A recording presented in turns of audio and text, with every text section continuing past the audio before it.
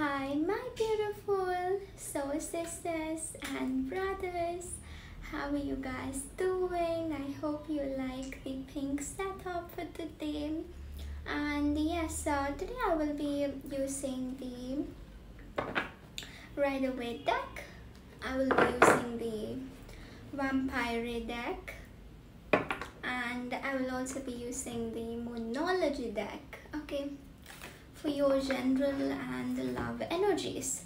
And today guys, I will be giving you overall insight into your energy, your love energies, and also for your person's energies. If you are a single, if you are a committed, if you are in a separation state, feel free, go ahead to watch this reading because it will resonate with you, but all the parts of the reading might not resonate, okay? Because this is not just a gentle reading and every part of the reading might not resonate with you guys, but some parts of it might, okay? Or like take it as it resonates. So now let us just begin with the reading. To get comfortable, meditate for about 5 to 10 minutes, or if you want really the reading to resonate with you guys, just to be open to receive, okay? And also feel free to grab your snacks or whatever it is. It is going to be a long reading today, so that is why I have this table set up here so that I don't have to clutch on something. So again, I have my drink, so if you want to enjoy the reading, please make sure to go ahead and get all your snacks and come back. I will still wait for you here, guys. Okay, great. Hi, my beautiful Gemini, thank you all so much for joining me here, Gemini. Let us see what is coming up for your general and love energies, Gemini. So what is coming up for your general energies, guys, Gemini, and then we will be moving on to your love energies, Gemini. Gemini, wow. So whatever is going to happen today is just destiny, okay? So just think that if something is going wrong in your life, just think that it is destined to happen, because it is, because we have the Wheel of Fortune card first, okay? Let us anyways take more cards for you guys to see what is coming up, my lovely Gemini.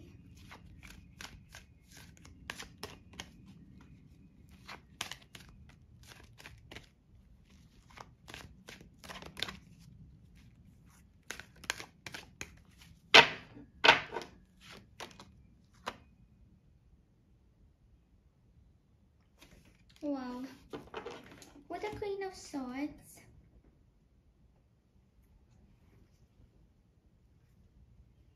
Oh my god. So with the Queen of Swords, I can see here that someone is blocking this relationship that you're having with this person, Gemini. Keep that in mind because there is a lot of blockage for you. There was a lot of blockage, and that was the main reason for your separation. I can see here that this person right now is working on the good sides. They're working on improving themselves.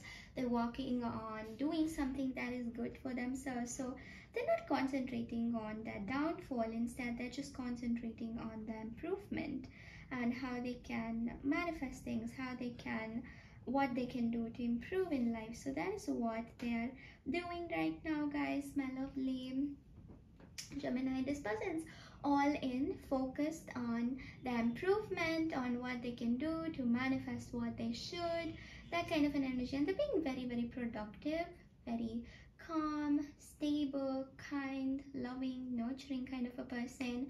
They've progressed in a very good manner.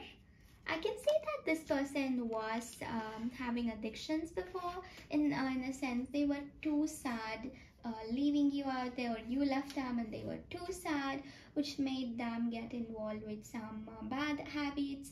But right now I can see that this person is coming out of this energy. They no longer want to smoke, drink, drugs, or they don't want such things anymore in their lives. Or addictions can mean as simple as being sad for too long. Yes, being sad for too long is also some kind of an addiction. So they're coming out of all of those addictions that they once had, and that is a beautiful energy to end with, guys. So thank you all so much, Gemini.